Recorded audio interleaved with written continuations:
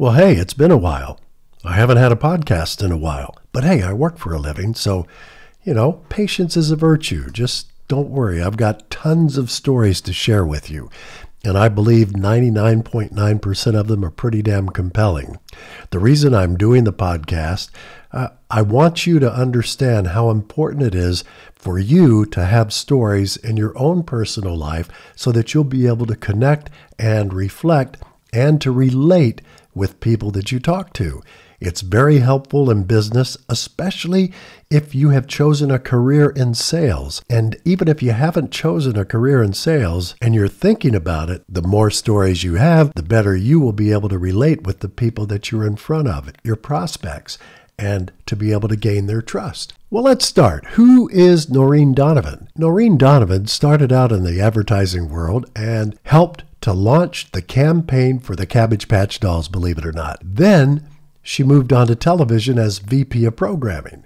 And she worked with a man that I got to meet one time, and I'm going to tell you about it in this story, Al Massini. She developed a couple of hits that I'm sure you've heard of. One, Star Search. 2, Lifestyles of the Rich and Famous. Each show ran for more than 10 years, so she knows what she's doing. She worked with BET for years.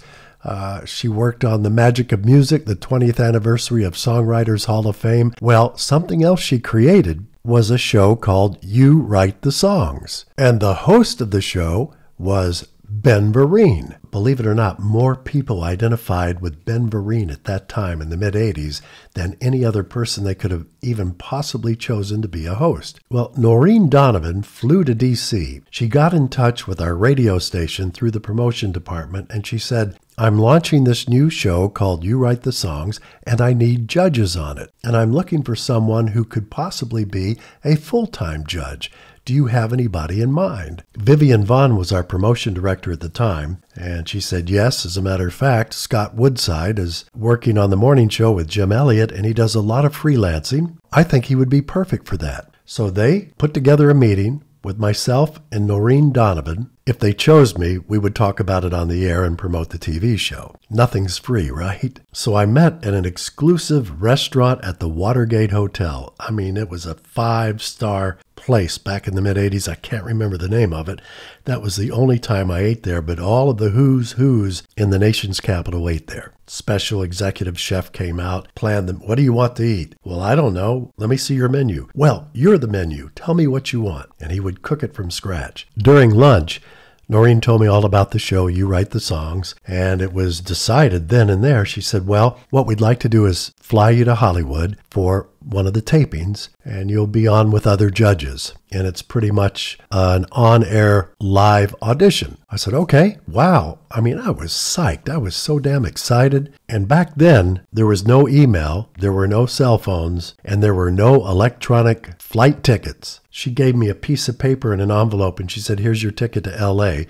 You'll be leaving on such and such a date. Just take this to the Delta counter. A couple of days later, I go fly out to L.A., walk up to the counter, hand them my ticket, get on the plane. The plane was a brand new plane. It was big, and they were first-class round-trip tickets. I'm sitting in first class, waiting for the plane to take off. I'm sitting there, my hands shaking. I'm having a drink, and this guy next to me in a beautiful suit, dressed impeccably, says, you seem a little bit nervous. Have you ever flown before? I said, yeah, I've flown before, but I've never flown on anything this gigantic. It was a Lockheed L-1011. And the guy next to me said, you don't need to be so freaked out and scared. But he was the president of Lockheed. And he said, if I'm comfortable enough flying on one of my own airplanes, you need to be. I had a great flight. From then on, I was never afraid to fly ever on any type of an airliner. So I land, and there's a driver there to pick me up. He said, hey, sir, welcome to Hollywood. I'm here with You Write the Songs. I'm your driver, and I'm taking you to the Roosevelt Hotel. So I check in. There's a welcome gift basket, and they check me into a suite. I'm thinking, what the hell's going on here? I'm excited, man. I am so damn pumped about this. I mean, this could take me to the next level of my broadcasting career.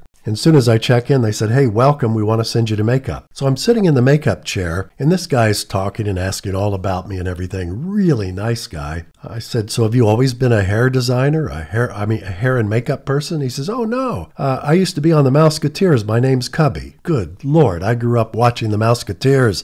I can't believe you're doing my makeup. Next thing we do is go on set, and I sit down and I'm introduced to the other judges. Two of the judges were members of the group Air Supply, and it was myself and one other person who I can't remember. And they rolled tape and they did cutaways with us as judges, and we got to vote for the singer that we liked the best, who actually wrote the song that they sang. The taping was over. I got up to leave. Noreen Donovan came up and she said, what are you doing tonight? I planned to go out and get some drinks. She said, well, would you mind joining me at Chasen's restaurant tonight? I want to bring a friend and my associate. His name is Al Massini. And I said, oh, well, who's Al? What does he do? Well, right now, I do a lot of work for Al. He's created a lot of TV shows and everything else. So I just wanted the three of us to go to dinner. I said, okay, can I have directions? Because there was no Waze, no Google Maps.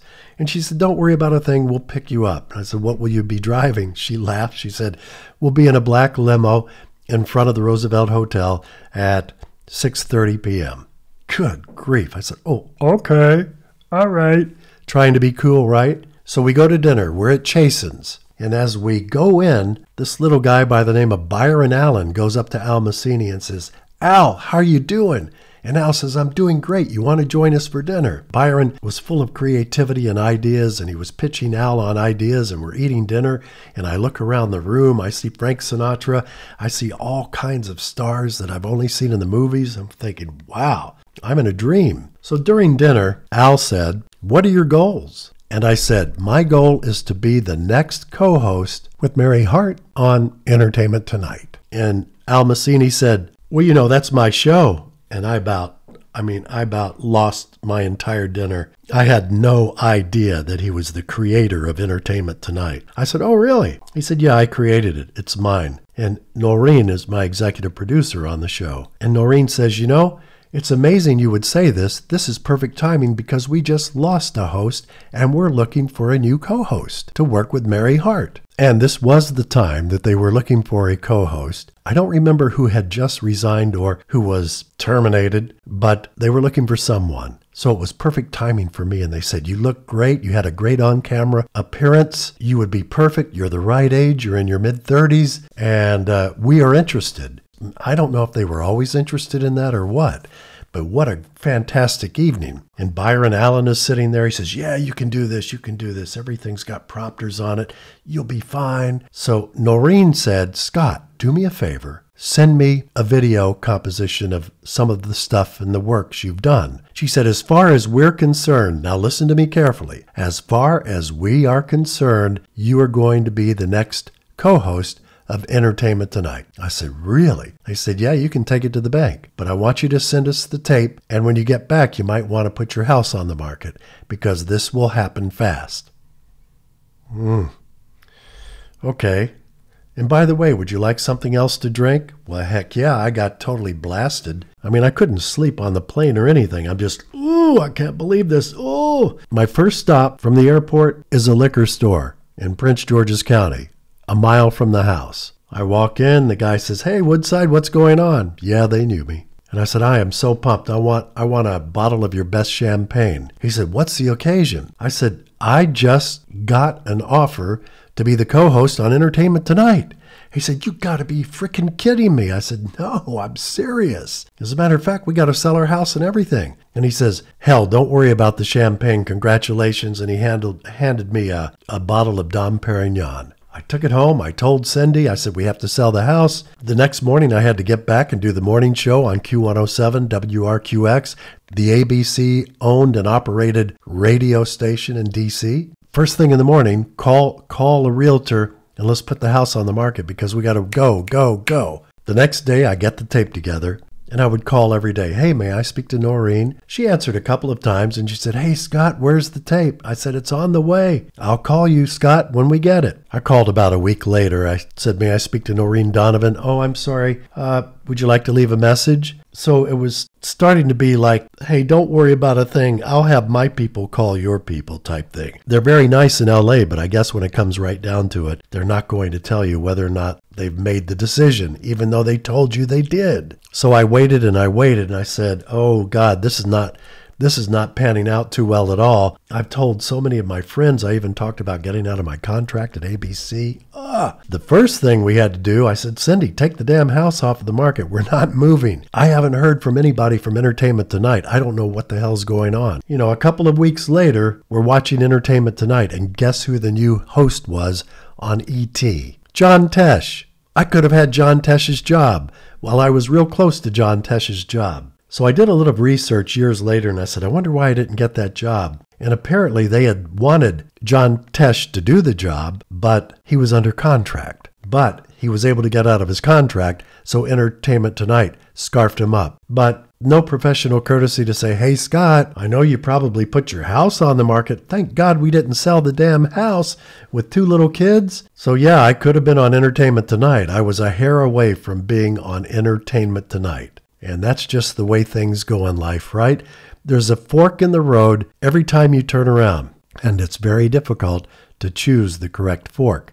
And sometimes when you do, there's a roadblock up ahead that you weren't aware of. So the moral of this story is always be able to pivot, always be able to reboot yourself, always be able to smile and make the most out of any situation so you can continue to move forward. With each experience you gain more confidence in yourself. So keep the faith and keep moving forward. And I'll see you on Entertainment Tonight. Not